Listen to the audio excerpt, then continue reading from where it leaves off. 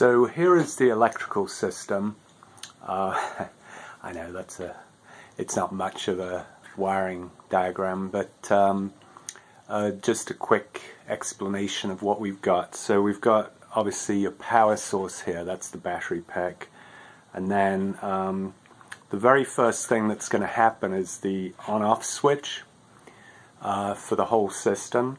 So that's the first thing. Then we go into power, what I call a power distribution block, number one, which will actually be, where are they? Where'd you go? Huh. They're somewhere around here. I had them out earlier. Oh, here, yes. So these guys, they're little breadboards that you can just stick wires in, and then each column on this is they're all interconnected. So I'll put plus in one and minus in the other, and then go from there. So I got two of those. Then I've got these. I'll get back to the diagram in a minute. These are my switches. They're actually reversing switch. So it's only got two settings. That's one way, say clockwise, and then that's the other way, anti-clockwise. And there are 6 pins on the bottom, which I'll I'll explain in a minute. So anyway, I got a bunch of these. They're like 50 cents each. So I'm going to use one for my on-off switch, and then the other one for the reversing, you know, to go clockwise or anti-clockwise. And then the pots, I'll get to the pots in a minute. So, okay, back to the diagram. So one thing I want is right from the PDB1, we're going to go into a an on-off LED. So that guy, and he's got to be protected by a 330 ohm, sorry, resistor. And I'll have to play that by ear. I'm not sure exactly what ohm I'll need, but I think it'll be 330. That should be good. Okay, so then from there we branch off into the LED system. So we've got a potentiometer, which changes the voltage, and that way, you know, makes the LEDs brighter or dimmer. And then from that, it'll go into PDB2, which then goes off into all the LEDs. And I think I'll have 7. There are 3 houses. Each of those will have an LED in it. And then the lamps, the street lamps, and there are 4 of those. So 7, yeah. So that's how that'll work. And then from PDB1 we go over to the reversing switch. So that guy will switch the polarity of the track, and then from the reversing switch into pot number 2, potentiometer number 2, which will control the speed on the track. So that is the electrical diagram. And next we'll do all the wiring of the on-off switch, the reversing switch, and the potentiometers, pots for short. So we'll see you then. Okay, so I've decided the first thing I'm going to do is mount the battery case on here. I'm not going to glue it. I'm going to use some screws. I got these little, don't know if, these little screws that I'm going to use. And I think that if I do it right, they should, if they're going to come through the lid, it would be under the track here. So I think we'd be okay. So I'm just going to mark those spots. Just going to mark the spot. And I'll just do 3 for now. So I marked 3. And then the other thing is the power cable will go straight to the on-off switch, which I'm going to have here, and then I've got a wee LED that I'm going to have here, and this is a little finish to go around it, make it look nice. So the LED will be here, and the switch will be here. So I got to figure out the best spot to have that. So let me do that. Let's see. I got to remember. Okay, so it's going to be here. So let's say about there, and then the LED will be above that. So I'll give myself plenty of room. Alright, let's see how far across that is. And I can't see because of the light. Looks like 2 centimeters from the edge of the box to the center of the switch. So 2 centimeters. Let's write that down because otherwise I'll forget. And you guys aren't going to be able to remind me. You'll be watching like, no, it was 2 centimeters. I'd be like, was it 1.5 or 3? No, 2 centimeters. So from the corner, so 2 centimeters, we'll mark that down, 2 cm, and then this way, from the bottom of the lid, that looks like it's going to be 4 centimeters. Okay, so you'll remember that for me? Or not? 4 centimeters. Okay. Alright, so then I can... Actually, I could do it from down here, I guess. Go that way. No, I think I'll go that way, because then I won't get splinters and junk. Alright, so let's put in that, drill through those holes, and then the fun part is we're going to go do some soldering with my soldering iron and my helping hands, which, I don't know, they might be my favorite piece of equipment, the whole, helping hands. I'll show you that in a bit, but those things are awesome. Because I was trying to solder, you really need like 3 hands to solder. Well, I found anyway. But with the helping hands, you could do it one-handed. Well, not really, but you need 2 hands still, but it's a lot easier. Okay, so let me do this part, and I'm going to speed that up, and then we'll start soldering.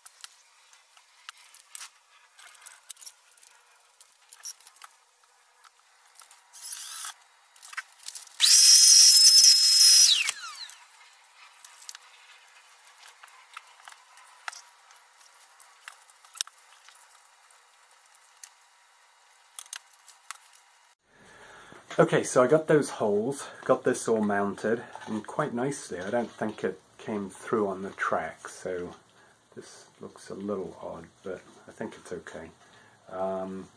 And that's all solid, so I might actually leave it like that.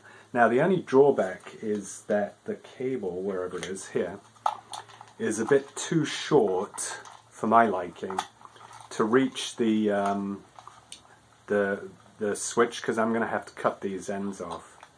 And that's, yeah, of course it's made this way around, not this way around, but anyway, whatever. So I'm going to have to cut these and then solder another piece of wire on, or maybe I'll solder it onto the switch first, and then onto here so I can get the length just right.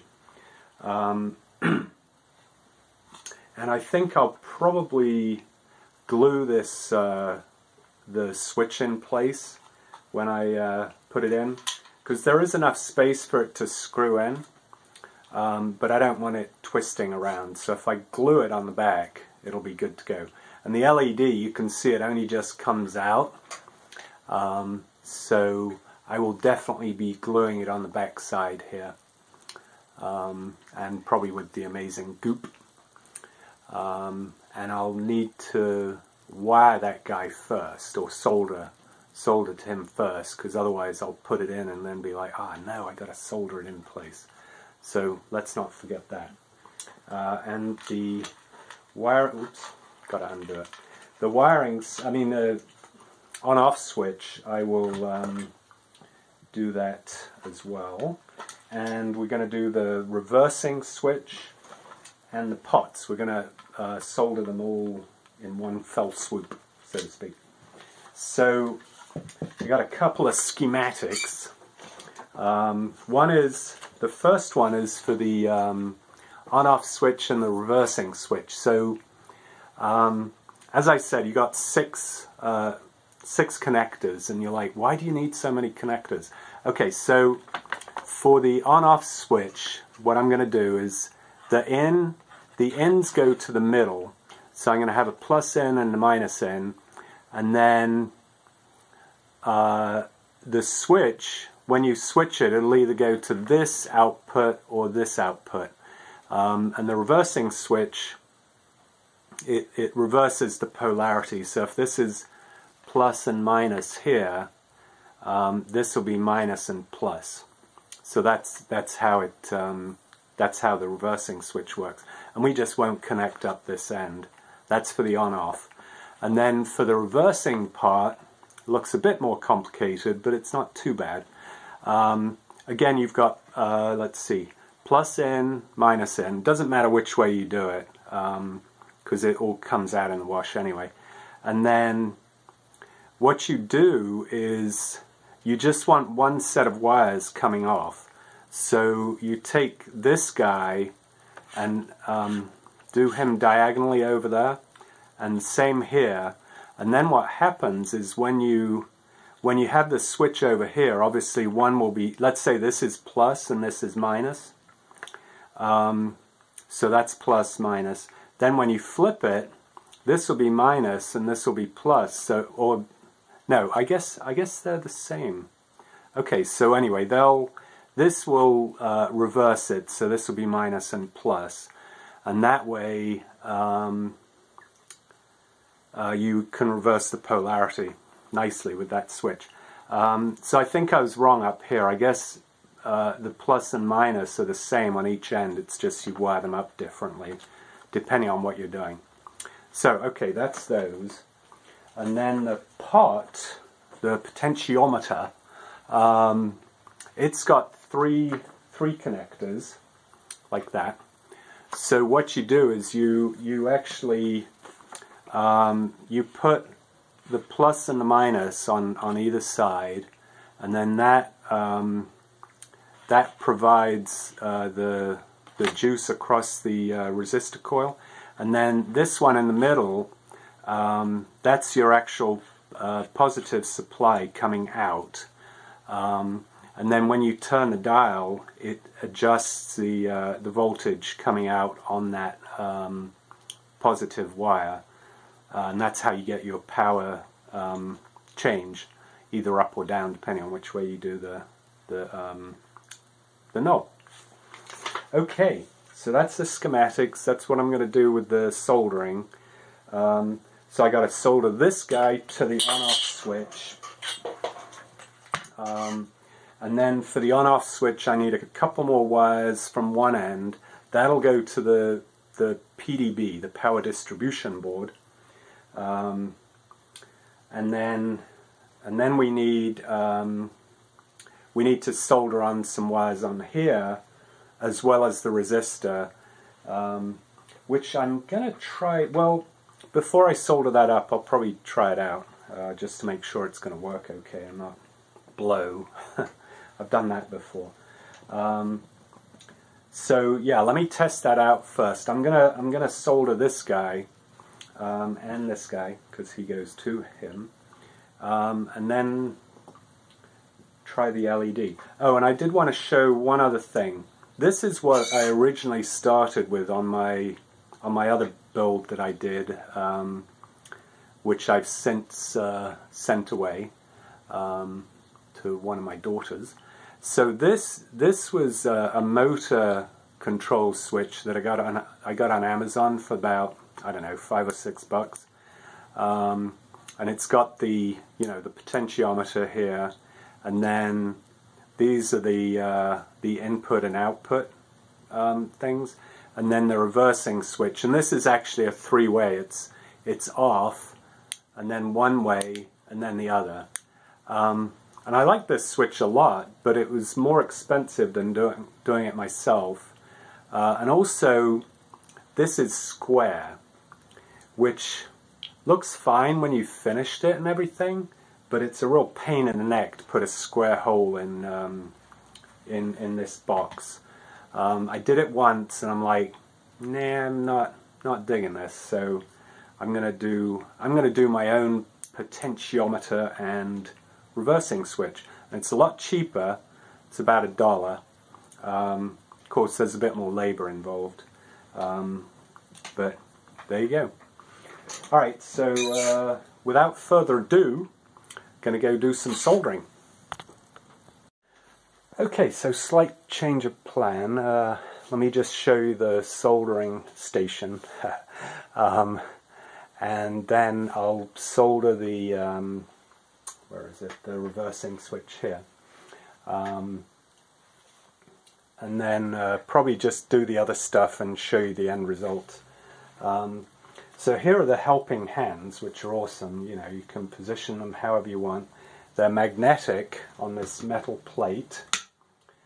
Plus I got a nice soldering iron holder, which means I can turn this thing on and leave it in there and it's not going to burn the house down. So these are the helping hands. You position them how you want, and you can get the wire lined up and then solder it. So really super handy. This is the resistor I'm going to use with the LED. I'm going to solder that guy on, and then use one of my favorite things, which is shrink wrap. That is over here. So this stuff, you well, you cut off a small piece. Okay, I'll show you this. Slide it onto your wires so it's out of the way, and then you solder the two wires together, and then push the shrink wrap on top of it. You can see it's fairly loose, but then you hit it with the heat gun.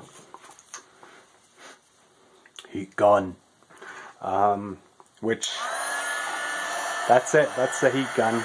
But it gets really hot. You don't want to dry your hair with it.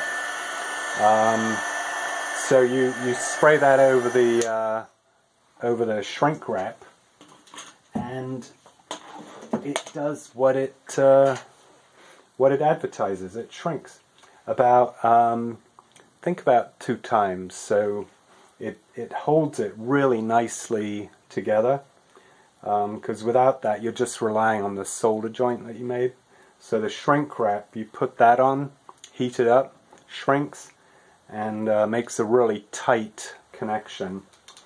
Oh, the other thing is my magnifying light. Got this on Amazon too. Oh, the helping hands, I think they were like 20 or 25 maybe with the soldering iron holder. The soldering iron was only about 10 or 15 bucks, I think. Which is awesome. It's a nice little one. You know, it's not top of the line, but works great. And this is my magnifying light. So you can open the flap here, and I don't know how it's going to show up, but you can magnify stuff. So it makes it really a lot more handy to solder stuff, because you can zoom in on it and help make that connection. Okay. Oh, and here's the solder stuff.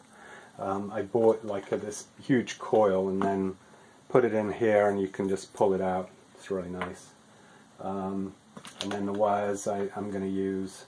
So I'll use, I'll probably cut these in the middle, and I got the black and red colored wires. I bought a bunch of them on Amazon. Super handy because you always want them in black and red. I mean, most of the time. And most kits, you know, you get like one black, one red, and then like 10 other colors, which, you know, kind of useless. But anyway, those are what I'll use to solder the LED and the reversing switch. I mean, no, this is the on-off switch, sorry. And then this is the power distribution board. I think I showed it to you before. It's just like a little mini breadboard, and these, let's say the columns, and these are the rows. The columns are all connected to each other, so if you plug something into one row in the column and then, you know, something else further up, then that makes a connection. So that's how we're going to use the PDB, and it's got this kind of annoying knobs on the back. I guess it's like a Lego or something you can snap in, but I'm not going to use those. In fact, I want to glue it to the lid, so I'm just going to chop those off real quick and then make that kind of flush. It's a lot better. I'll have to like file that down a bit or something. Maybe use better pair of pliers. These mini ones might be better for this actually, or not. But anyway, I'll take care of that. So the next thing I'll do is solder the on-off switch and the LED, and I'll speed that up. And then the rest of it I'll just do off camera and show you the result. Alright.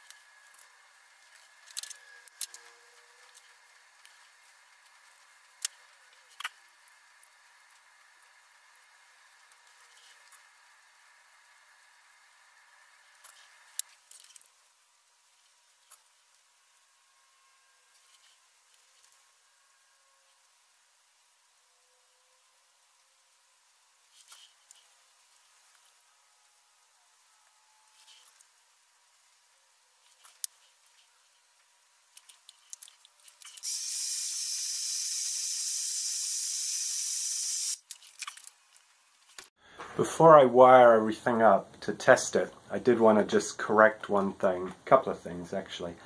First, on the wiring diagram, I had the reversing switch ahead of the potentiometer for the speed, for the track. But that's the wrong way around to do it. The way I should have it is have the potentiometer and then the reversing switch, so that the polarity from the potentiometer going into the reversing switch is always plus minus the same, but then the reversing switch just flips it, and because the switch doesn't care about the amount of power. So that's one thing. And then the other thing, I said that the crossing I was using was Japanese, but it's actually this one, which, as you can see right here, I'm looking at it backwards, is the European type. So anyway, just wanted to correct those. Okay, so now I'm going to wire it up, and I'll speed that up, and then at the end I'll slow it down, put a train on, give it a whirl.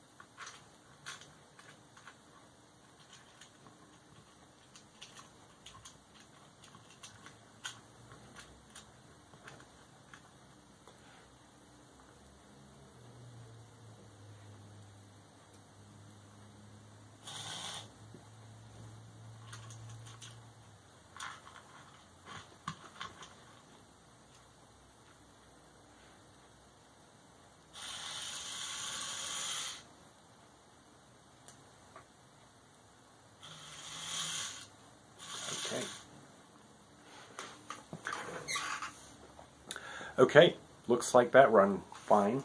Let's, oh, well, we got a derailment, but that's because this train is rather fiddly to put on this track.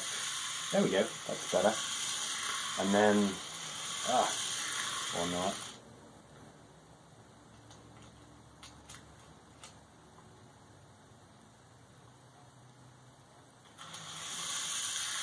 Okay, that's better. Alright, now let's flip it. Watch this. Oh. Okay. It should have reversed. I guess it didn't like that. Oh, that was the on-off switch. Duh. Alright, there we go. And reverse. Yay!